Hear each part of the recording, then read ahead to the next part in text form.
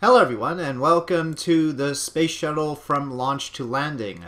Here we have the Shuttle Atlantis, and in its cargo bay we have a TDRS satellite and also Canadarm, which I hope to test. We'll have to see whether that works out. It's a lot of Infernal Robotics hijinks, and so I'm a little bit nervous about that. We have the TDRS satellite on inertial upper stage, which means there's two stages actually, one to boost it out to geosynchronous transfer orbit, and then the other to circularize. And both of these are placed on a hinge, so we tilt it out of the cargo bay and then boost it up. Well, I mean, we'll have the shuttle separate off at a safe distance. Anyway, so that's what we've got as cargo, and that's about 15.7 tons of cargo, including the upper stages there. So it's fairly heavy. The shuttle's capacity is about 25 tons, though that depends on the particular version of the shuttle. So since I did the rocket profile on the space shuttle, I've gotten some questions about how all this works out. And basically, this shuttle here is the component space shuttle, CSS for short, and it already has its own Realism Overhaul configurations. The best way to find the thread is to type Mike NZ in the forums, and it's because he was the last adapter of this particular shuttle, I should say. Basically, it's gone through quite a number of iterations and updates and making sure compatibility checks. The last functional version of this was for KSP 1.1.2. This is in KSP 1.1.3. So that is that. The engines, though, I didn't like the look of the engines that came with the component space shuttle, and so what we've got here are engines from the Space Launch System mod, which look a little bit too clean, I guess, but they work well, so that's a good plus. It's important that things actually work. Okay, I don't know about the aerodynamics of this particular shuttle. I'm assuming that FAR is just going to handle it properly. But I've noticed that it has a little bit more glide to it than I would normally expect a shuttle to have. So there's that. Then again, the shuttle is a glider. I mean, people say it flies like a brick, but that's in comparison to a normal plane, where normal planes have a very good glide, well, you know, on average okay glide slope, but compared to the shuttle, a very good glide slope when holding the same speed. In other words, they don't drop so much per horizontal distance that they go. The shuttle drops a lot per horizontal distance that it goes. I'm not quite sure that this is... it doesn't feel quite right. So there's that. Now, I didn't use the external tank or the boosters from the component space shuttle mod pack. And the reason I didn't use the external tank, and it's a sad thing too because it has a very nice connector to the shuttle, and it looks very realistic and everything. But the reason is because it comes all in one piece, and therefore it gets unbalanced. And so I decided to build it out of procedural parts instead. And so these are all procedural parts tanks, carefully weighted to be somewhere between the lightweight external tank and then the super lightweight external tank. So somewhere between those two. For the first few missions, there was the regular external tank for the space shuttle, but they eventually came up with ways to make it lighter. And most of the space shuttle missions up to a certain point were the lightweight tank, and then eventually they came up with the super lightweight tank, which is only 22 tons dry. So this is somewhere between the two later ones. And the key thing about the external tank is that the oxygen is at the top and the hydrogen is at the bottom. If you take a look at the mass of the hydrogen tanks, here you see 59 tons, and here 48 tons. So basically you're talking about 100 tons down here. And then up here you see 236 tons, 294 tons, and there's a little bit in the inner stage as well. And that's actually shared between the two fuels. But so it's much heavier up here. And that is what allows the shuttle's main engines to go through the center of mass throughout the entire launch. So we can see this is currently the center of thrust with all the boosters on, and here is the center of mass, so it's very well balanced, and eventually that center of mass is going to go towards the shuttle as the external tank empties, but critically it's not going to move down, which it would otherwise do. After the external tank, we've got the boosters, and I again decided not to use the ones from the CSS shuttle because they didn't attach quite right and separate quite right. So I used the ones from SSTU, and these have RO configurations. I've edited the plumes so that they have real plumes now. For some reason there was some sort of... because Realism Overhaul tried to make real plumes for it, but it didn't seem to be showing up. I just fixed it. I did put little separatrons in the external tank, which it would not normally have. That's just to make sure it safely gets clear of the shuttle without any additional hijinks in the launch script to move the shuttle away. So we will be having a launch script, we will be having a re-entry script, both KOS, but the deployment of the cargo and all of that, and moving the TDRS satellite into its proper orbit will be managed by me. So, without further ado, let's try and launch this. Let's see our crew. We don't need everybody. Jean, Pond, and Valentina. Oh, okay, we'll have Valentina too. Alright, so 4 crew for the space shuttle, and let's get started. That's an interesting sound.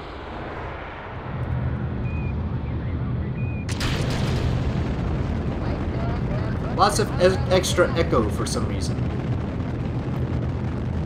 So as you can see, handling a roll program, I had the longest delay in trying to get this working right, and it turns out it was because of having SAS on, out of all things. And so thankfully fellow Twitch live streamer named Dumbaratu came around and told me just to have SAS off, and that solved all the problems. He is very familiar with KOS and uses KOS a lot, so.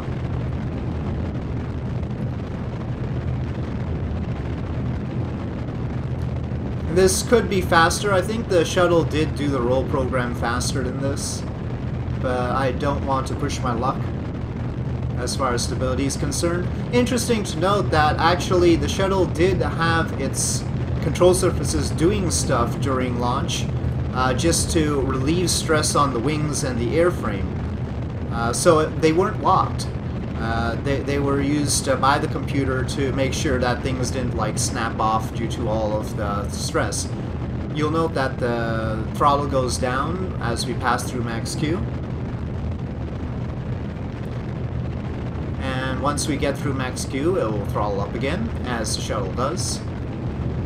One nice thing about having the real plumes configuration on these SRBs is that now they have a little bit of flame as they separate. It's deceptive. They still have a lot of thrust, even though they're tailing off here 3,000, 2,000-ish kilonewtons. And they separate off when they get to 400 kilonewtons, as you can see. But they still have a little bit of flame there, so that's nice. It's always tough to talk about the burn times of the Space Shuttle's SRBs because they do continue burning for a long time. So yeah, they do have that thrust curve. One nice thing about this particular model, it has the external tank doors. Now if we had the external tank from the mod, that would attach properly to those doors. But a cute little thing that will happen is when we prepare for our first OMS burn, you'll see those doors close. Now, one trouble with this particular model was that its landing gear was not fixed since the 64-bit transition, and if you recall, oh, there's the TR satellite. If you recall, let me see if I can find the landing gear. Yeah, landing gears got glitched, and so these landing gears are glitched, so I also added in stock landing gear to serve for landing. The landing gear that's built into the shuttle would not work. So we're going to use the stock landing gear for that. There seems to be some imbalance between the liquid hydrogen and liquid oxygen. I'll have to fix that. I thought I had gotten it right, so I'm not entirely sure why there should be any gap. The shuttle's engines can burn for up to 8 minutes, by the way. So that's how much fuel is in the external tank. That doesn't include the whole throttle down possibility, so 8 minutes regardless of throttle down. You can see we have plenty of delta V. We're not carrying the full load for the space shuttle.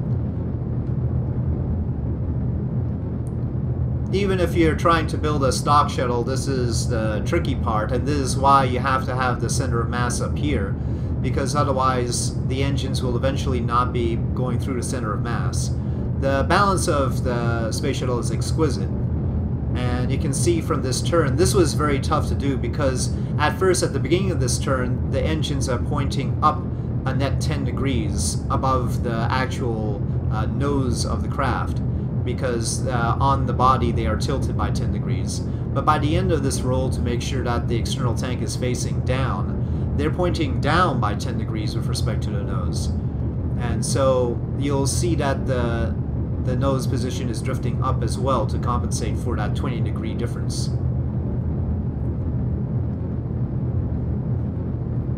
At this point in the launch script, it's all about managing the time to apoapsis. And we actually want to end up, normally for a rocket, what you want to do is you want to finish the burn at the time to apoapsis. In this case, we don't want to do that. That would be if we wanted to end up with a circular orbit at the end of this burn. But we don't want to end up with a circular orbit. We want the external tank to descend into the atmosphere. So this launch script has to be different from all the others in that it has to leave some time to apoapsis so that we can decouple the external tank, get away from it, and then use the OMS engines to finish the orbit. So we leave the external tank suborbital. Now we're getting to pretty high G-forces, and one annoyance that I've had is that the TDRS satellite seems to like to drift up and try to go past the cargo bay doors here. And that's due to it being on a hinge. It'd be trivial to strut it up properly on the side here, you know, add some struts here, and then it won't do that. The problem with that is, if we do strut it up on the sides, the hinge won't work. And so the hinge will just not be able to tilt up the payload. So we have to put up with just limiting the G-forces to a kinder, gentler acceleration. Getting close to where we separate the external tank here. Okay. Alright, and now coasting to apoapsis for the OMS burn. I've got persistent rotation, so yeah, the shuttle does this little tumble. So in order for my re-entry script to work, I have to end up at a 300 kilometer by 300 kilometer orbit. Now if I wanted to do something like visit the ISS or something like that, which is in a 400 kilometer orbit or higher, then I would have to bring that orbit back down again after rendezvousing with the ISS. I'll eventually test out my re-entry script to see what I need to do to come back from higher orbits, though that may or may not be safe. I don't know if the shuttle would come back down directly from those higher orbits or would just go down to a lower orbit first in a standby orbit and then descend. I'm pretty sure that it would normally go down to a standby orbit, perhaps even lower than 300 kilometers. But for now I'm using 300 kilometers, it seems to work, and it's a nice happy medium. Okay, and so let me round this out with a 300 kilometer periapsis and apoapsis, and then we'll deploy the TDRS satellite. Okay, now once in orbit, of course, the space shuttle opened its cargo bay, and that's to radiate heat.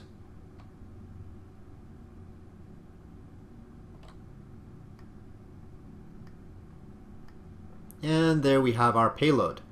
But well, before we do payload stuff, maybe there's a good chance to play around with the Canadarm. Now this Canadarm, I think it says it's, and it's a short version here. It says it's for the Deck Q space shuttle, so it's meant for that. But and actually it didn't attach to the node that was here, meant for, I guess, a different Canadarm. I don't know which Canadarm was supposed to go there, but I think this one will work a little bit better. This shoulder 1 is actually side to side. Shoulder 2 is up or down. Oh wait, I have to unlock all the things. I had the hinges and everything locked for safety's sake. But I had that on Action Group 5. And of course, once we go back into the atmosphere, we should lock them again, so it's a toggle. Okay, so Canadarm seems to work just fine. Let's circularize our orbit and then deploy the TRS satellite. We will want to, of course, deploy the satellite so that it begins its burn close to the equator for simplicity. Now, the cute thing, okay, not the cute thing, the really annoying thing about launching with the inertial upper stages is because they are solid rocket boosters and they're 2 SRBs, they have a set amount of delta V, and regardless of what payload you have. So they have a max payload to geostationary orbit, and in this case we're far less than that max payload, of course, which means they have far more delta V than we need. The downside to that is we have to find a way to use that delta V because they don't shut off. We have to sort of make our maneuvers in a very odd way in order to make sure that we use up all the fuel, but it still gets us to where we want to go. So there's a trick to that, and I'm still learning that trick. Basically, you need to do a whole bunch of radial stuff and inefficient stuff. You have to add inefficiency to the whole thing to make it all work out. So we're just going to Apoapsis. This is not a normal roll for the space shuttle. They did do all sorts of interesting things when they were testing the space shuttle to see its thermodynamic properties, and to see how, you know, they put temperature sensors. They always had temperature sensors in the cargo bay, but to see what kind of temperatures they could expect when oriented differently and staying in certain orientations for a few hours, that sort of thing.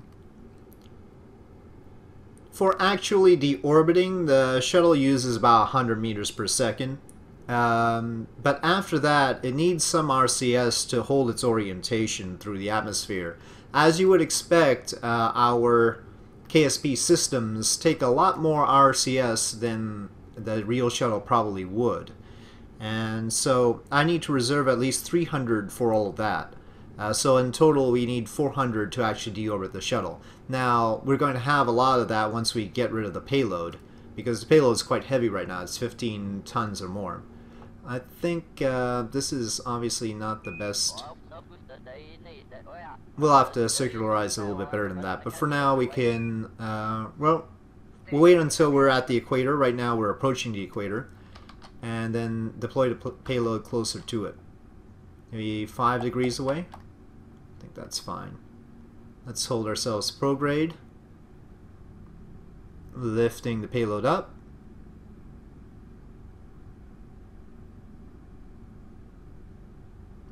I've tuned down the decoupler to make sure it's not too forceful, and that was not the separation.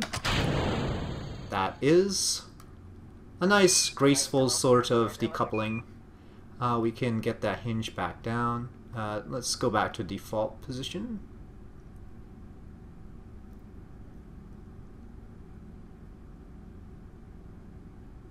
Okay, that should be fine. And let's work with this satellite. As it so happens, this particular model does not seem to have comms on it, so I had to add 2 antennae. That's a bit ironic since it's basically tracking in data relay satellite, which means it is somewhat of a communication satellite. To make sure that we use the 2,761 meters per second in this stage, it's actually about 2,800, but I don't know why it's showing. But we do not want to do that. That's too much. We mainly want to do that, but we don't want to get too far out there. So we'll do some of the inclination bit to burn the rest of the fuel. We definitely want to get past the 35,786 kilometers, which would be geosynchronous orbit. Because if we just barely hit it, we won't be able to do the weird radial thing that we need to do. And even this is probably not quite right. I'd have to calculate it out ahead of time to figure out how much further we need to push this in order to give space for the radial burn that will ensure that we use all of the fuel from the second stage. Okay, we don't really need to self-fuel down. I'm just throttling up and ignition. So again, we're away from prograde to make use of all the fuel. If it looks like we're falling short, because this number is different from what I was told in the VAB, I'll lean it towards prograde a bit. This tracking and data relay satellite and these inertial upper stages are from Raider Nick's pack. I believe the US probes pack. Okay, let's separate off the first stage. And we are not following the first stage. We can shut that off. And let's coast to apoapsis. Not quite apoapsis, actually. What we want to do is we want to coast to around here-ish. And then boost out. And then waste the rest of the energy doing a radial burn. This delta V is totally a lie. The amount of delta V that we have in the upper stage is about 2043. So that's how much we want to use. I'm gonna say that the TDRS satellite can probably bring its orbit down after that, so we'll point at this. We should probably deploy the solar panels. It looks like our electric charge is going down, and there's quite a wonderful model for that. That is fancy stuff. Yep. Continuing on. Up a little bit past. Most of the electric charge drain seems to be from the booster stage. Okay, not prograde. Node, please. Well, it doesn't matter if I throttle up anyway. Ignition.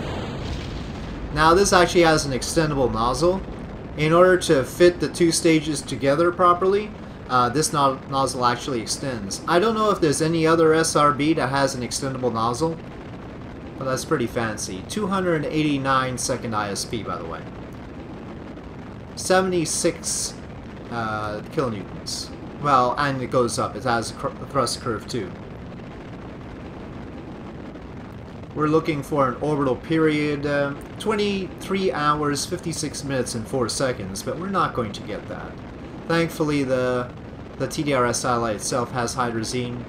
Unfortunately, it's not got the most powerful thrusters in the world. So, yeah. No, we're going past. I'll decide to follow the node, which is probably for the best. Okay, well, an extra hour and 26 minutes that the TDRS satellite will have to adjust. No, I don't want to follow that bit. That's not the interesting bit. It actually uses differential thrust. All the thrusters are facing the same way, but it just relies on firing the correct ones in order to steer itself. Well, I could have it try and point retrograde, but we'll just end up seeing exactly how horrible the thrust of this is.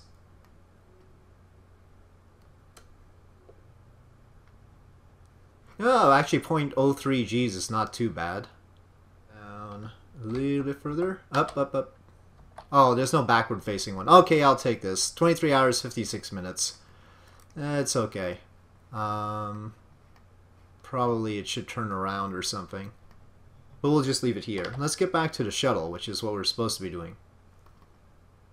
So now, the interesting part of the project, bringing the shuttle back down. And I've been constantly tweaking this whole thing to make sure that I can handle different masses, for instance.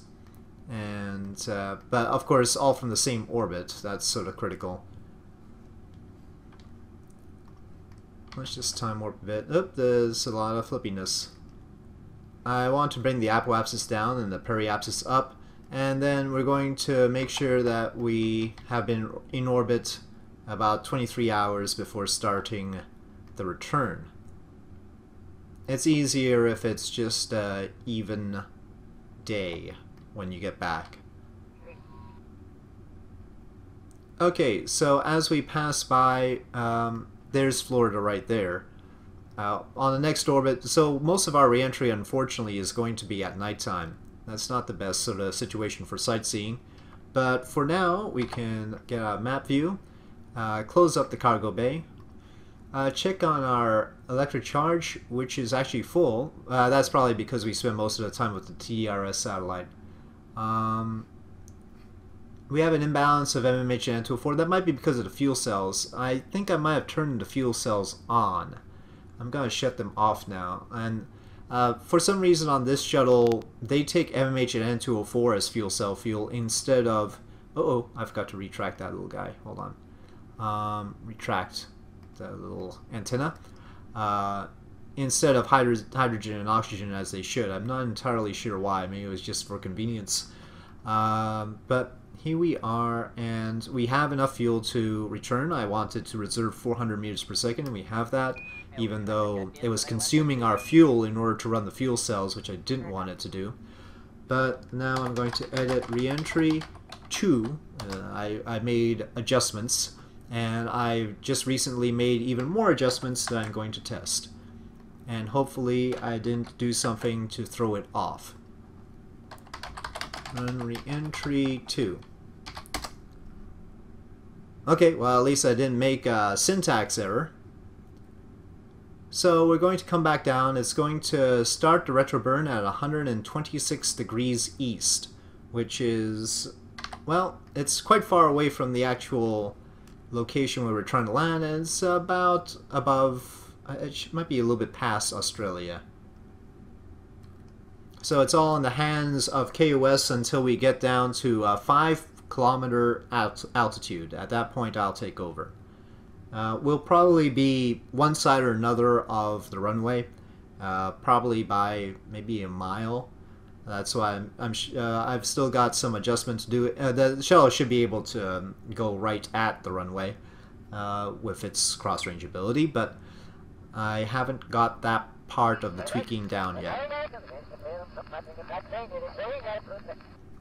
What it can do is I've allowed it to manage its pitch between 38 degrees and 45 degrees to make sure it's hitting certain latitudes at certain points in its trajectory. So when it hits certain altitudes, it checks to make sure that it's at a certain longitude. So you'll see it relative altitude, relative longitude. Basically, it cuts its reentry up into little chunks, and it sees within that chunk, you'll see where it's supposed to be in that chunk on the altitude, going from 1 to 0, and where it is supposed to be in longitude, going from 1 to 0. And then after it goes through one chunk, it'll go through another chunk. The reason I did it that way is because obviously it's going to be slowing down on the latter portions of its reentry much more than the earlier portions. So we're going to be covering a different amount of latitude for a different amount of altitude depending on where we are in the reentry. It's not a constant curve. And actually the worst part is you could try to do some sort of exponential curve and imagine a flight path that's sort of a nice smooth curve, but it's not like that. The lift of the shuttle actually ends up flattening out its trajectory between 75 kilometers and 80 kilometers. It gets a lot of lift there and it starts slightly going up, though not much. It hangs about that altitude for an extended period of time. So instead of being a nice smooth curve, it starts going down and then it flattens out and then it goes down again. So it can be tricky to come up with an equation to model that. The target periapsis that goes forward during the retroburn is dependent on its mass. And so the lighter it is, the higher the periapsis. The heavier it is, the lower the periapsis will be. I don't know if that's how the space shuttle did it, but that's how I'm doing it. It seems to be a reasonable way to go about it. The trouble is, if you've got a heavier shuttle, it takes more drag to slow it down. And of course we can't increase the wing area of the shuttle, so what happens is it tends to go further when it's heavier.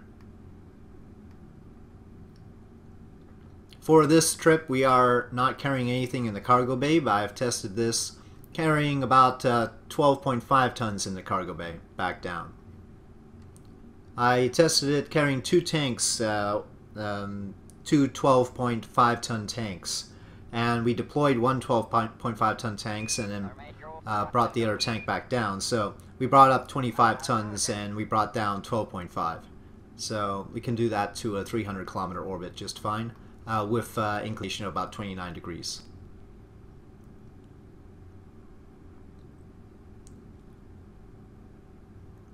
The descent program is such that after 45 kilometers we don't use RCS anymore.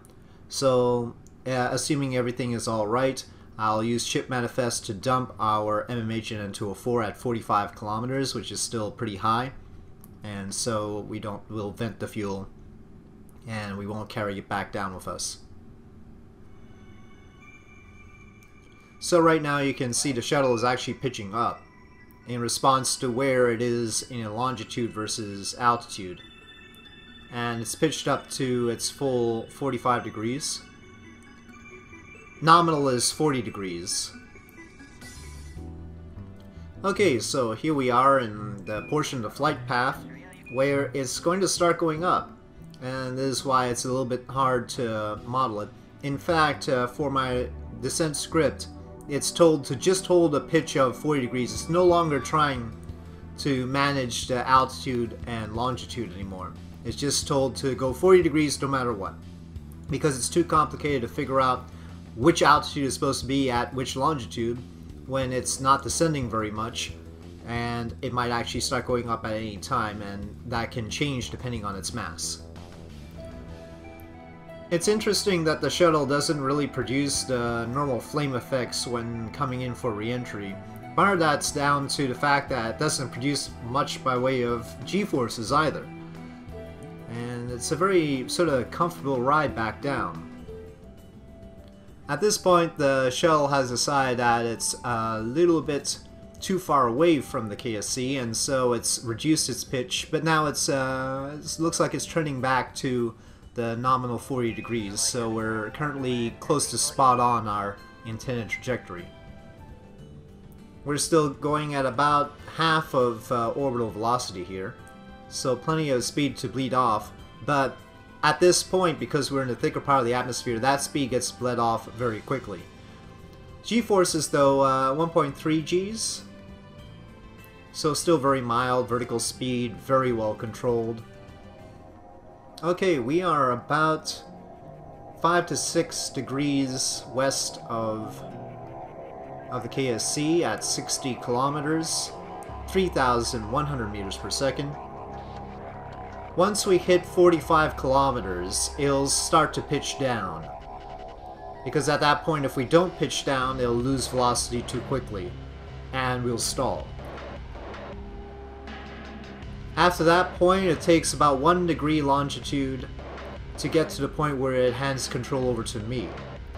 After I get control, the glide, it can glide for about half a degree of longitude. I'm measuring everything in terms of longitude because that's how the script is written, and that's how I've got organized in my head.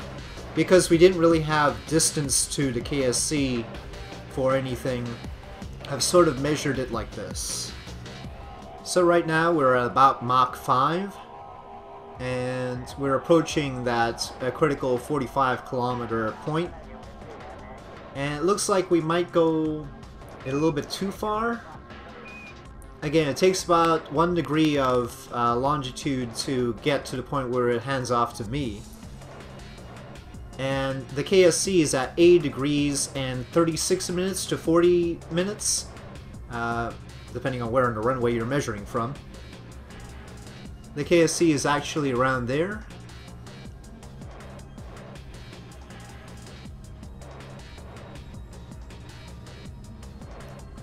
So here we go for the pitch down, and RCS is off, and at this point I'm going to dump the RCS fuel. We're still above 100,000, well, I think about 130,000 feet, by the way, for those who need. So we're definitely stratospheric. Okay, all of the RCS fuel is purged. It does this sort of wiggly thing. We'll call that turbulence for now. It's not something I'm pressed to fix.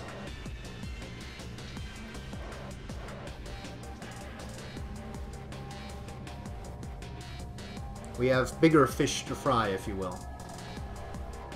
I'm worried that it might actually be 2 on target, in which case it won't leave me enough time to turn for the runway. We're now at about 60,000 feet, 18 kilometers, Mach 3. And you can see we actually get a little bit of flame effects here out of all things. We didn't get any during re-entry, but we get some of them here. That's actually because we are hitting fairly high Gs here, 2.2 Gs, more than we hit during the rest of re-entry.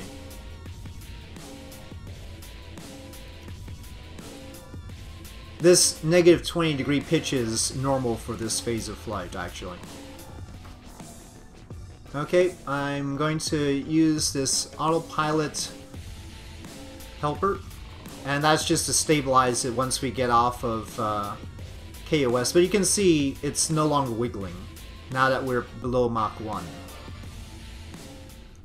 Normally the shuttle would basically be at that negative 20-degree pitch all the way into the runway and then just pull up right at the last bit.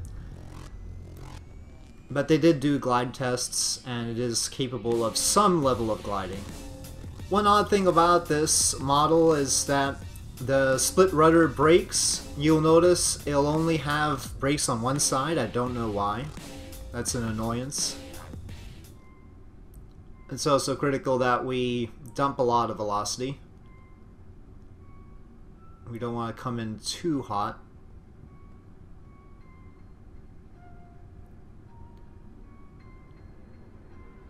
Oop. That's not what I wanted to do.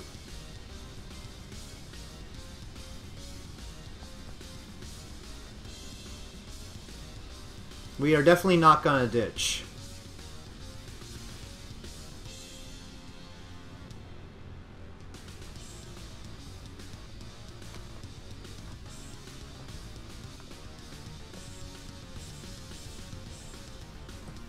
What we need is lots of brakes now. And you can see the split rudder, only one of them coming out. Very annoying.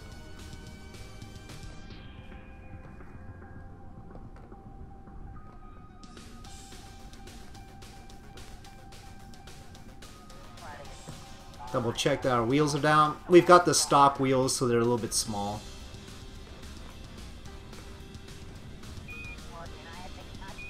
I'm probably going to come down a little bit faster than I ought to.